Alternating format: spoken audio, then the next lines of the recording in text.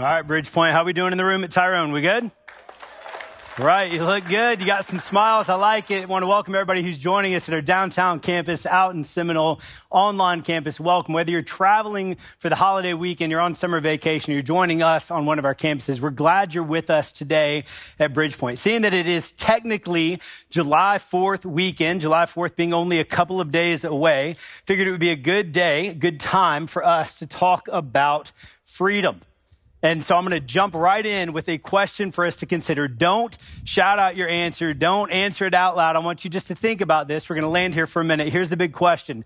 What does freedom look like to you? What does freedom look like to you? What does freedom mean to you? How do you understand freedom? What does it look like to exercise your freedom?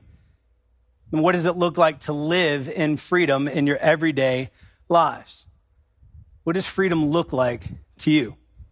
Now, on July 4th, for many of us, freedom tends to look like a day off of work. We're kicking back. We're relaxing with family, with friends. Maybe it's spending some time out by the pool or at the beach, throwing something on the grill, maybe getting on the boat. It's parties, parades, fireworks.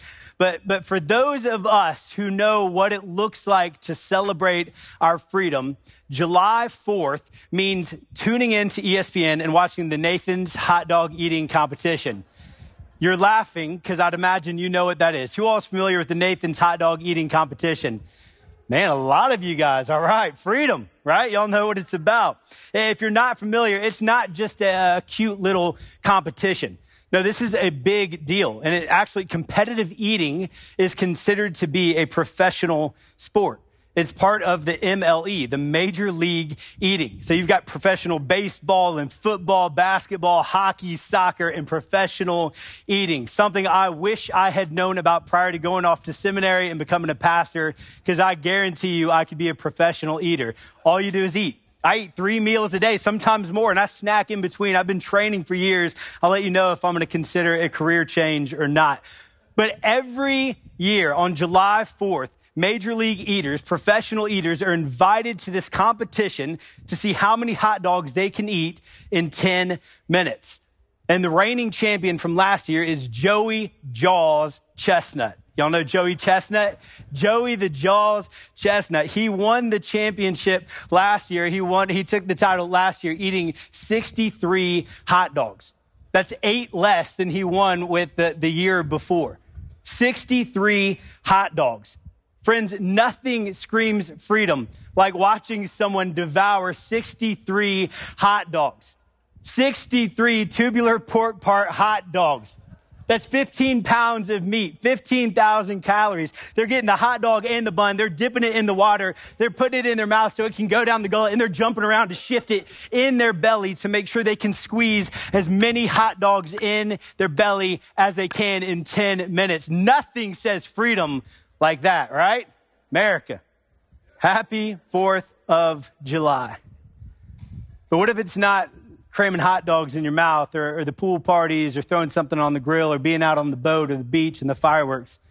What if freedom is something else? So I'll ask you again, what does freedom look like to you? And I want to go to a definition of freedom.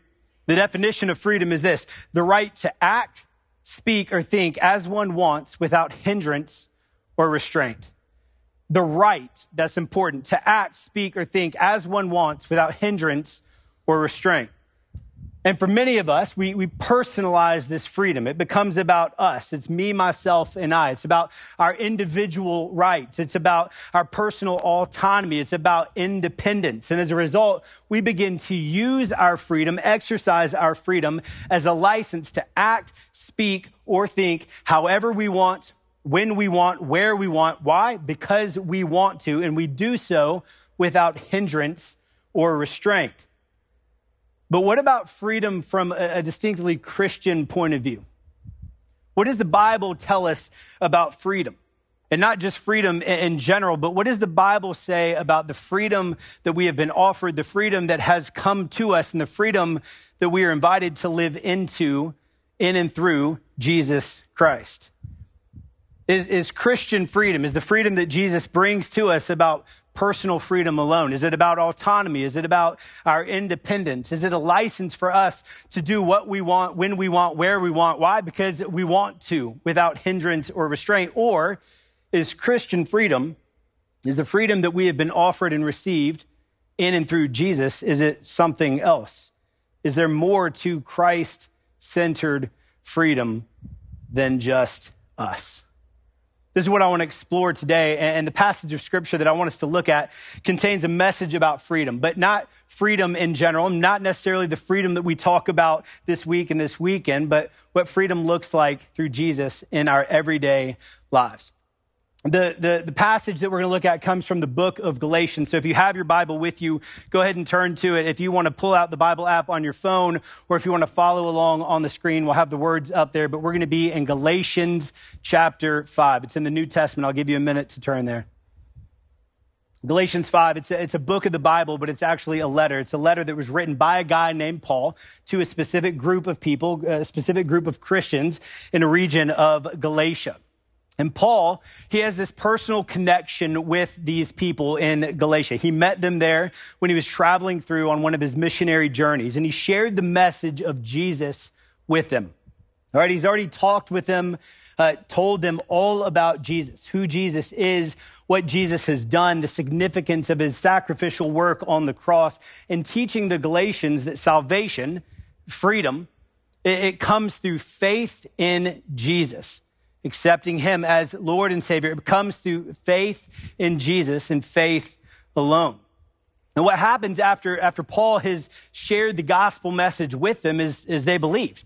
Their lives changed. They put their faith in Jesus. They experienced and received the freedom of salvation, and things were going well, right? They were doing the Christian things. They were going to church on Sundays, getting coffee and donuts, kids and Kids Point. They were eating Chick-fil-A. They were doing all the Christian things, everything that needed to be done as a Christian. It was great until not long after Paul left Galatia, there was a group of religious leaders, Jewish religious leaders, that came in and they started adding some things to what Paul had taught them. They were suggesting some things, some teaching that countered Paul's teaching, presenting a different gospel, a different way to understand salvation, teaching that downplayed the work that Jesus had done and what had been accomplished through Jesus on the cross. You see, these religious leaders, they were telling the Galatians that faith in Jesus, it was good. It was needed. It was important, but it was not enough to save them. You see, they claimed that salvation was dependent upon strict obedience to the law, to the Jewish law, the Mosaic law, what we find what was in the first books of the Torah, considered the Torah, the first 5 books of the Old Testament. And they also were teaching that everything that was contained in the law, every prescription, every outline, every do and don't in the law, it had to be strictly followed in order for someone to experience God's grace, experience forgiveness, and to live their life in freedom. And so the main reason that Paul was writing this letter was to remind the Galatians what he had already taught them. He was writing them to remind them the gospel that he had taught them and the gospel that was presented and shared as Jesus walked and lived on this earth. And he was also writing to speak out against the false teaching that had entered into Galatia. He was pushing back against the teaching of these Jewish religious leaders, and he wanted to urge them, the Galatians, that they did not need to add anything to their faith in Jesus. And so this is who Paul is writing to. This is why Paul is writing. This is the context. This is what's going on. And Paul confronts this particular issue at the very beginning of chapter 5 in the book of Galatians. And I'm going to look at it from the Message interpretation. Eugene Peterson, he interprets the Bible in this way. It's easy to relate and understand, but I like the wording of it. So Galatians 5, Paul jumps right on this topic, and he begins to address this issue in this way. He writes, Christ has set us free to live a free life. So take your stand. Never again let anyone put a harness of slavery on you. Friends, Paul presents his argument in a clear and concise way, as clearly as he possibly can. He's saying Christ has set us free to live a free life. He's emphasizing what he's already taught them, what they already know to be true. He's emphasizing that our freedom Freedom from the weight of sin, freedom from the weight of a life that's not measuring up, the things that separate us from God. He's saying that freedom has already been granted to us through Jesus. He's saying the debt has already been paid. The work has been accomplished. The declaration of independence from obedience to the law, having to strictly follow the law, it has been signed. And Jesus' sacrifice on the cross has already set us free. And once we place our faith and our trust in Jesus, then the only thing left for us to do is to be free. He says Christ has set us free to live a free life. And so he's also going on to offer this clear warning. He says, so take your stand, right? So stand firm. Hold on to this teaching. Hold on to this truth. Hold on to it. Trust it. Trust the gospel that I presented to you, that I've already taught you. Don't give in to these other ways. Don't second guess and turn back. Don't fall away, wander away, and try and add certain things. He says, don't let anyone put a harness of slavery upon you. And this harness of slavery that he's implying here could be understood as the Jewish law. And real quick, this probably comes as a reminder. We've talked about it from time to time, but the Jewish law is what contained all of the commands, all of the sacrifices, all of the rituals, all of the do's and the don'ts that God's people needed to know in order to know what was sin and what was not considered sin. We could understand sin as anything that separates us from God. You see, the purpose of the law was to help God's people identify the problem areas, the areas where they started to veer off, or the areas where they went out of bounds a little bit. And it also outlined the sacrifices that were required for God's people in order to receive the forgiveness from wherever it is they went out of bounds or the misguided steps that they took. It helped them receive the forgiveness to be made right with God and also to be brought back into relationship and in good standing with God. In the past, I've equated this to like a check engine light on a car, right? A check engine light is what highlights the problem. It helps identify the fact that there is a problem, but it does not fix the problem. A mechanic has to fix the problem. The law was like the check engine light that highlighted the fact there was a problem, but it did not do anything to save them or fix the problem. And the foundation of Paul's argument here is that Jesus' sacrificial death on the cross is the sacrifice, is the very sacrifice, the only sacrifice needed to bring us back into right relationship with God once and for all. You tracking with me? And so Paul is saying that if we go back to viewing salvation as a list of rules and requirements that we find in the law, making it about trying to live up to these legalistic standards, then Jesus' sacrifice would actually be irrelevant. And the work that Jesus did on the cross would be deemed unnecessary. And he's saying that's not the gospel and that's not true. He's saying this adding the law, strict obedience, it contradicts the gospel message and it's not what I taught you. So coming back to our text, Paul's point is simple. It's that Jesus has set you free. He's done the work on the cross. So don't add or place these additional requirements to your salvation. It's an unnecessary weight. It's an unnecessary harness. It keeps you strapped in, locked in. It's this unnecessary burden that will only keep you from experiencing what it means to truly be free. This is the primary point of Paul's letter throughout Galatians. But I want us to keep reading because Paul has more to say on freedom. And he gives another example of what freedom is not and what it does not mean to live a free life. Look what Paul goes on to say just a few verses later, picking up in verse 13. Paul writes, it is absolutely clear that God has called you to a free life, right? He's reiterating it. You have been set free through Jesus. He's saying here again, it is absolutely clear. I want you to know this. It is clear that God has called you to a free life.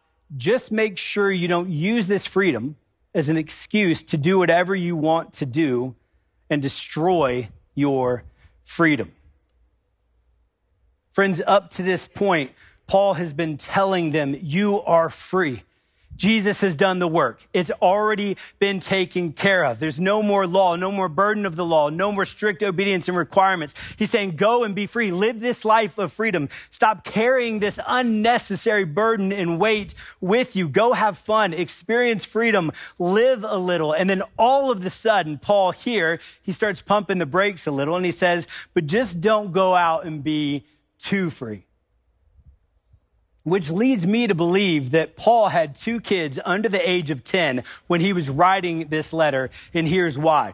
Believe it or not, in the James family, we have rules. We have rules that we follow, rules that we're supposed to follow.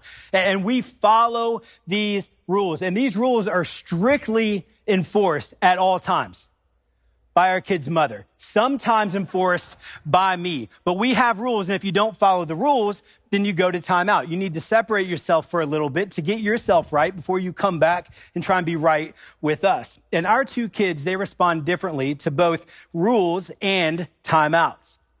Our oldest daughter, Hannah, she's 10 years old, going on 18, and she is our rule keeper. She is the Jewish religious leader in the house. She is black and white when it comes to right or wrong. She is either fair or it's unfair. And when she lets us know when rules are broken, when things are not right and not going as they should, especially when it has to do with her 5-year-old little brother. But when she gets in trouble and she gets put in timeout, she's tough on herself. She doesn't like going out of bounds. She doesn't like breaking the rules. She does not like messing up. So she's really tough on herself. But after she gets some time out, after she gets some time away, and we talk with her and we say, okay, now go and just be careful, be thoughtful. Don't make the same mistake. You're free to go. The prison warden has let her go, and she sits there. And she's like, I'm fine. She doesn't kind of run off and step into her freedom. She stays back. She's, like I said, she's hard on herself. She doesn't want to do anything to get back in trouble. She carries this burden of what she's done and how she's messed up back into her free life. She carries the burden and does not live into her freedom. But her 5-year-old brother, on the other hand, he is someone entirely different. He is our limit pusher. Cameron, he's 5. He laughs in the face of discipline. That rules are only in place to be broken. We don't tell him what to do. This is his perspective. He tells us what we're going to do. And sometimes I listen because I'm scared of him. He's 5, but he's got a strong will. He's strong. But he gets in timeout all the time. I'd say 5 times an hour. He is constantly, he's in isolation. We've got to lock him up. He's in timeout, but we go and we talk with him and we try and get him back on the right path. And then when it's time for him to go, when we say, all right, you're free, go. Just don't mess up. He does that kind of walk by you look, eyeing you up and down like, I'm free. That's it. I'm gone. He gives us the peace sign. He runs out. He'll steal my truck keys, go pick up kids from preschool. They'll hit the town, get ice cream. He is free to do whatever he wants to do. Does not think about the burden of what got him in timeout in the first place. He's not bothered by rules, and he takes his freedom too far. He runs off and he lives out his freedom from time out, just pushing the limits and walking the very edge to see how far he can go. And I'd imagine this isn't just true in my house. I'd imagine this is true in some of our other homes as well, but we see it play out in other ways as well. Think about the freedom that you get when you get your keys to the car when you're 16. You got your license. It's lawful. It's okay to go out and to drive your car, but you can push it a little bit too far, right? You could break curfew. You could go over the speed limit. Think about when you're 18 and you're off to college, you're out of the parents' house and you're an adult now. You're freed from those rules. You're freed from parental guidance and strict observance to their laws, but you can take it too far. 21, you're free lawfully to consume alcohol legally, but there can be some times and some ways for you to push that freedom and abuse that freedom and just push the limits. You graduate college. You're free to go and live the American dream. You can do what you want. The sky's the limit. You're free to go and get that job and to make that money and to go, but you can get so focused on that freedom that you start veering away from any kind of boundary. There's no hindrance or restraint. That's the last place I'm going to end the example, because the reality is after that, you get married and you have kids and you realize you have absolutely no freedom at all. Or at least that's what y'all tell me. That's not my perspective. That's what I'm hearing from you guys. Friends, what Paul is saying here is that while freedom that Jesus brings is not about the law, it's not about having to walk through life making sure you don't mess up or living in fear that you're going to mess up, but he's also saying it's also not freedom that Jesus brings is also not a careless free-for-all. It's not burdened to the law, but it's not a careless free-for-all. It's not an excuse for us to do whatever we have the right to do, whatever we want to do, whatever we're entitled to do. If you were with us last week at the end of our series, talked about entitlement and generosity. It's not about our entitlement. It's not a license for us to do as we please and permission to chase after our every want, wish, and desire to do what we want, when we want, where we want, however we want, because we want, without hindrance or restraint. Paul says this way of living is not what it means to be free either. And he even says it can destroy the freedom that you have been given. So what we have so far is Paul has presented these two different views of freedom. Two different views that are at opposite extremes. They're at opposite ends of the spectrum, both of which being a misuse or a misrepresentation of what it means to be free and why Jesus has set us free and what it looks like. It's not to be lived out by this rule-keeping system or strict obedience and these expectations and requirements. It's not meant to be lived out by trying to measure up and trying to make sure that we're doing all the right things and not doing all the wrong things. And at the same time, he's saying freedom is not to be lived out by this selfish pursuit, a self-centered pursuit of what we want, what we're entitled to, and what we have the right to do with a careless disregard for any boundaries or anything around us or anyone around us. Paul says both of these extremes are examples of misusing, potentially even destroying, making a mess of the freedom that you have been given. And it's far away from resembling the type of freedom that Jesus wants for us. And so the question remains, what does freedom look like from a Christian point of view? Well, I want you to pay attention to what Paul says next, because verse 13 continues with Paul writing this. Rather, use your freedom to serve one another in love. That's how freedom grows. For everything we know about God's word is summed up in a single sentence. Love others as you love yourself. That is an act of true freedom. He says, rather use your freedom to serve one another in love. That's how freedom grows. Friends, after a couple of examples of what not to do, Paul finally gets to an example or a description of what freedom looks like and how they are to use their freedom once they have been set free through faith in Jesus. He says, use your freedom to serve one another in love. Which is where it can get challenging, because I don't know if this is what you were expecting. If you haven't read this before, it might be a little bit confusing and you're thinking it's a little bit of a curveball. Why? Because Paul is presenting a different perspective of freedom, one that is completely different from what he's been talking about up to this point, and one that's completely different from the definition and the understanding we tend to take on when it comes to freedom in this place and in our lives.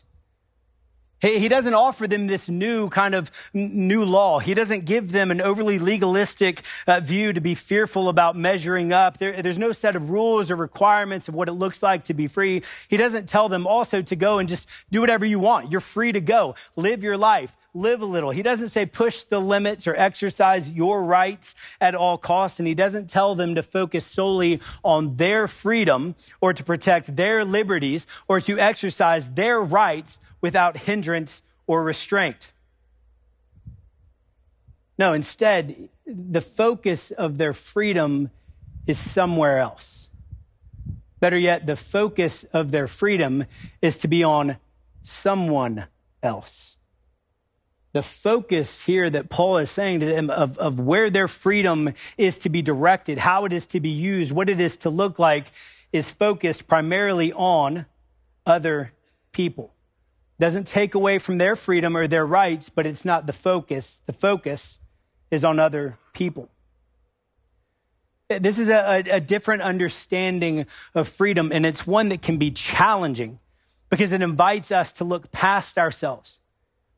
Right? It's a perspective of freedom, what it means to be free, what it means to not be bound to anything, held back by anything, hindered by anything, a harness upon us. It's to be free, but it's one that invites us and calls us to move beyond ourselves and directs us toward the good of others, describing that kind of freedom as an act of love, demonstrating, revealing, exemplifying love. You see, he makes it clear here that the freedom we receive in Jesus is freedom that has less to do about us, what we got to do. That's the law, or what we get to do, what we have the right to do. That can be careless. It can be destructive, but instead is a freedom that has more to do with the opportunity for us to use our freedom alongside the people around us. And this isn't anything that Paul is saying because he gets anything out of it. And this isn't something I'm using here because I get anything out of it. This isn't some just random thought that Paul thought he would just add there and hopefully it would help them understand. No, this is the very message and way of life that we see with Jesus all throughout the scriptures as Jesus walked and lived the earth in his ministry and throughout his life. It's the same message. It's the way in which Jesus used his freedom throughout his interactions, his conversations, his preaching, his entire ministry. Think about it. Being that Jesus is God himself, God incarnate, come down. God has come down in the form of Jesus. Jesus is God. Jesus was free to do whatever he wanted to do. Whenever he wanted to do it, however he wanted to, wherever. Why? Because he is God. He was not bound to any religious or political or social structures. He wasn't held back by anything. He was also free. He could do a whole lot of stuff. He could walk on water. He could turn that water into wine. He could do anything, and he could brush it off as his God-given right. But Jesus did not use his freedom as a license to act, speak, or think however he wanted. Here's the catch: without hindrance or restraint or consideration for anyone around him. He did not use his freedom as a license to live this self-centered, self-focused life with a careless disregard for the people around him. It wasn't a self-indulging kind of freedom or a personal gain kind of freedom or an entitled, my right, what I can do because I'm free to do kind of freedom. No, Jesus used his freedom for the purpose of bringing freedom and the message of freedom to other people. Did y'all catch that? Jesus used his freedom, not about himself, what he could do because he is God. He used his freedom to present a message and to live into a message of freedom for other people, inviting those other people into a way of life, a gospel, and understanding a truth that could set them free and have them experience the meaning and the significance of freedom.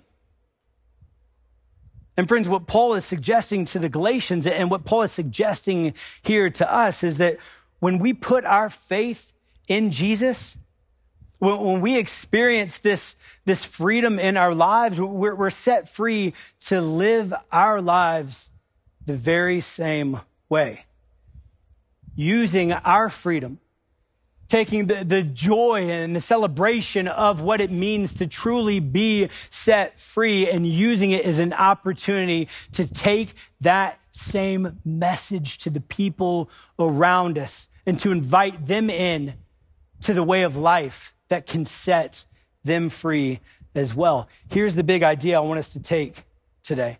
The freedom Jesus brings to us is for his love to flow through us. The freedom Jesus brings to us is for his love, so his love can flow through us. And so let me ask you again, as we kind of land the plane, as we wrap up today, what does freedom look like to you?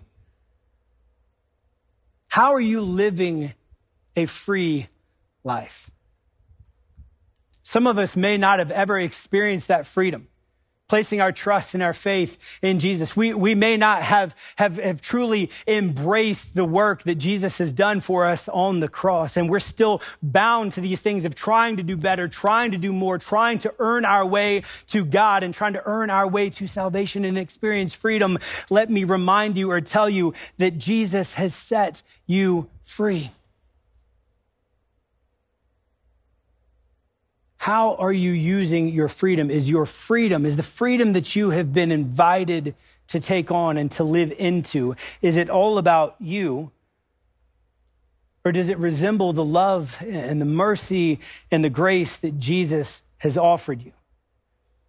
Does your freedom consider the needs for freedom or the message of freedom to the people around you?